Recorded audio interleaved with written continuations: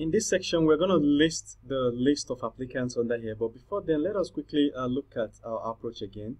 What we're basically doing is checking for the existence. As you can see, we're basically checking from here in view.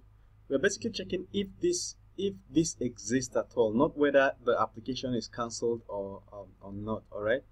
So what we can do is to say if the status is equal to applied. Otherwise, if the status is equal to cancelled. So when we're no longer checking for existence, we're just checking whether it is applied or cancelled.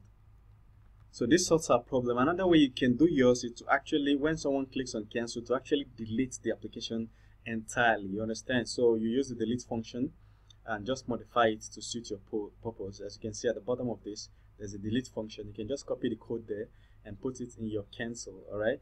So depending on how you want to approach yours, you can just do it that way. So for me, this works for me. So the next thing we're going to do is to try and list all the applicants.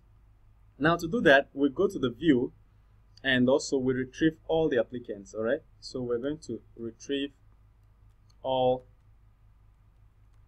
the applicants. We just say post. We can just call it post application. Oops. Post application. And this sorts a problem. Post. Oops. What is happening?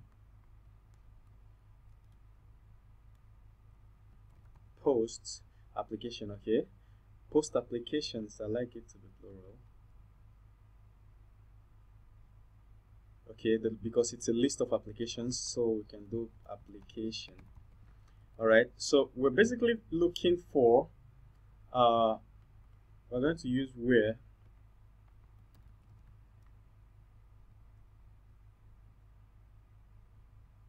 post ID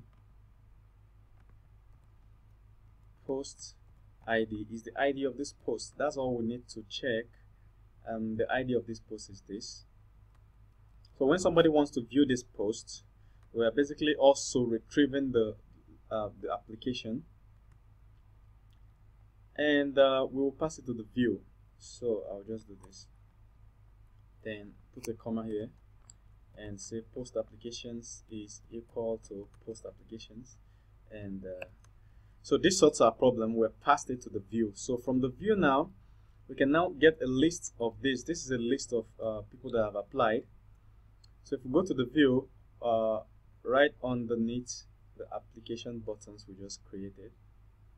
So underneath here, we'll put a list of all the people that have applied. So let us quickly just paste it here to know that, yeah, we have this. So we will have to use a for loop.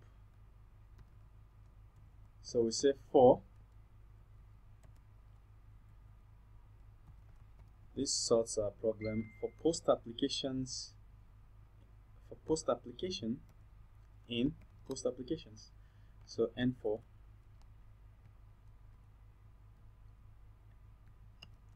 N4. Okay, so this sorts it. Now what we have is we'll go and to Bootstrap and hijack a nice templates to use here. So in Bootstrap we can look for media. Well, if it's not there, we can just scroll up, go to the top, and click on components. Then there is media. We can media objects. We can just use them because they look cool. Media. I'm still searching. We go to the media object, click, and it brings us here. This is the kind of what we're looking for. So I will copy one of them, and because that's what we want to use to display the users, list of users. So we will come and we'll paste here. All right, so from here we can then remove the image. For now we don't need user images. Application does not contain any sort of images for now. because we are building an MVP prototype. I think this should be here. So I'm commenting out the image part. The reason I don't want to delete it is that if we come back later and want to add images, we don't start doing some crazy manipulations. So here we are, and this is a for loop, and it is supposed to give us a username. So let's take this to be the name of the user, dot first name. So let's see if this works. You know why this we can access it with user first name, because in the model we've defined that user refers to the users. So if we go to the post model, just to refresh your memory, inside the post model, we've already said that user should pull up the list of users, not post applications. We've said that user should pull up the list of users. That's why we can get list of users from there. So let us refresh and see if our code paid off. So it's refreshing. Alright, I've done a number of things in your absence because I paused this video now and I restarted it. The first thing I did was in this view page where we are displaying the button that says apply. I've made sure that I added some conditions, which means the first condition is it should show the apply button if this doesn't exist, which means if this user has not applied before, or maybe they have applied before but the application is cancelled, you understand? So it will show this button.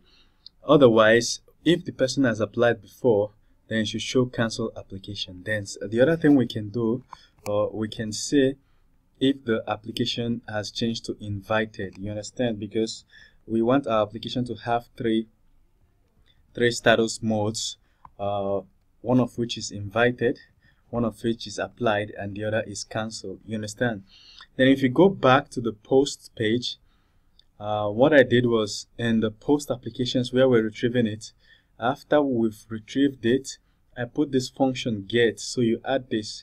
This actually makes the call. If you don't add this, it will just be as if you are assigning a variable to this. There won't be it will not execute. So this get executes it, and that works well. So then the last thing I did was now to actually loop and display the results.